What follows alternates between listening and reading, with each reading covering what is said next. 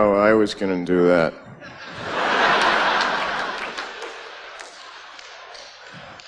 So I get off the plane and I forgot to undo my seatbelt and I'm pulling the plane through the terminal. And the wings are knocking people over. And then I almost broke both my arms trying to hold open a revolving door for a woman.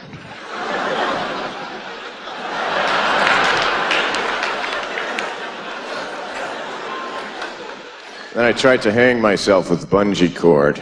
I kept almost dying. And then I went into a store and I tried to buy something to put underneath the coasters. And then I went to a museum where they had all the heads and arms from the statues that are in all the other museums.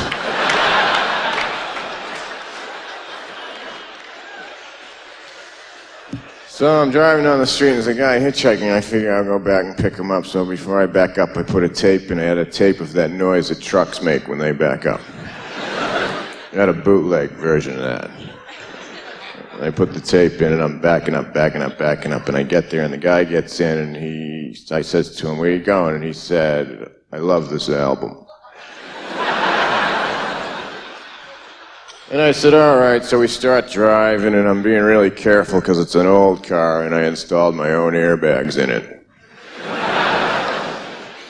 I got an old beanbag chair. And some helium and a compressor, and if I just hit the accident just right, I should be floating up in the sky, laughing hysterically. So we drive, and I said to him, "If I get tired, will you drive?" And he said, "No, I can't drive an automatic."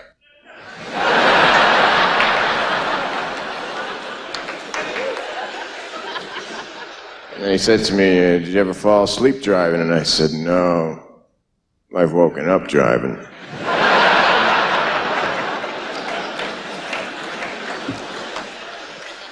And then a red light came on the dashboard, and he said, "What's that?" And I said, "Don't worry about it. That's just to tell whether or not that bulb is working."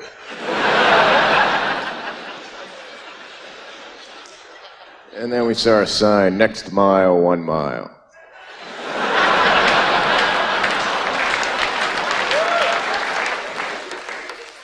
And then another sign, "Next rest area, 25 miles. I thought, wow, that's pretty big.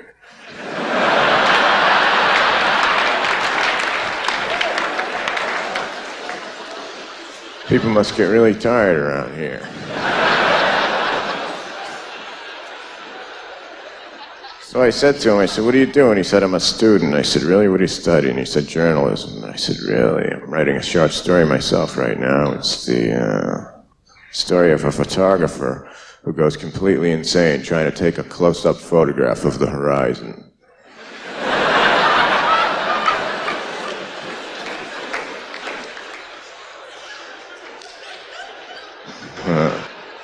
And then he said to me, "What do you do?" And I said, "Oh, I'm a peripheral visionary.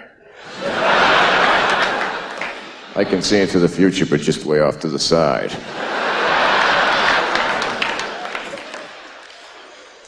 And all of a sudden, there's a school bus conked out on the railroad tracks. Train is coming, bus train, oh no.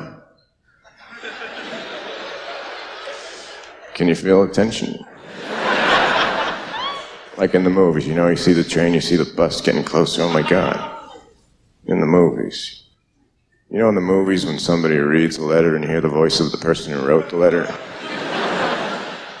That kills me. That happens to me when I read menus.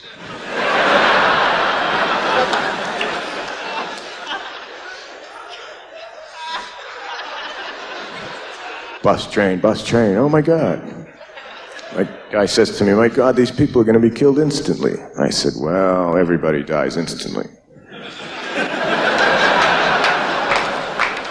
It's the only way you can die. You're alive, then you're dead."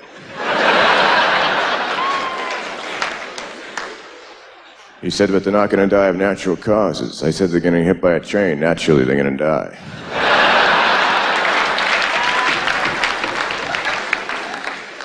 Then I said to him, "You know, we better get out of here. They're going to blame this on us."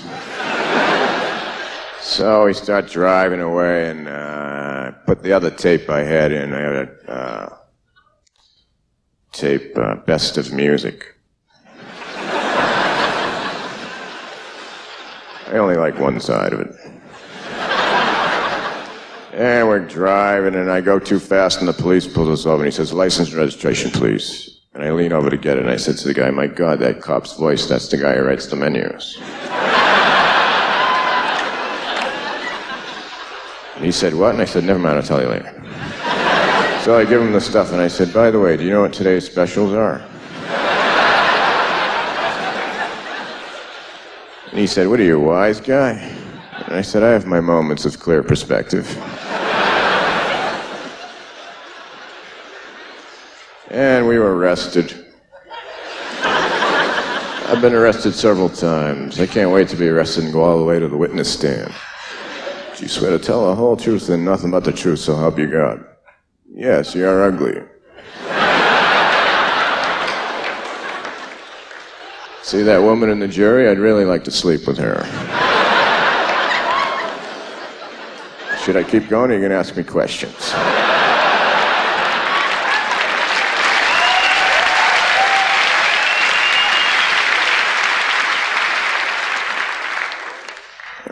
Thinking about my grandfather and how he had a special rocking chair built that would lean forward rather than backwards so he could fake interest in any conversation.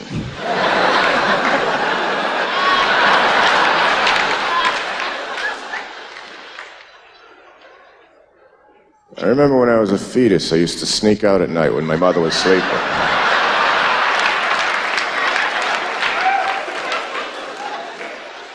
I thought to myself, you know, now's the time I should start stealing some stuff since I don't have any fingerprints.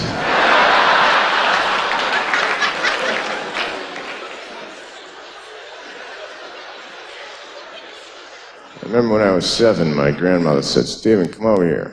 And I said, "What do you mean?"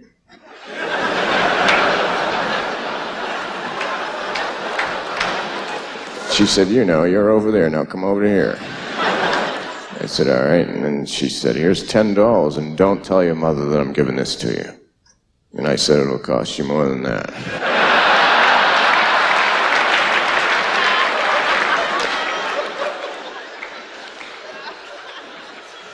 I got a new dog. He's a paranoid retriever. He brings back everything because he's not sure what I threw him. Thanks a lot.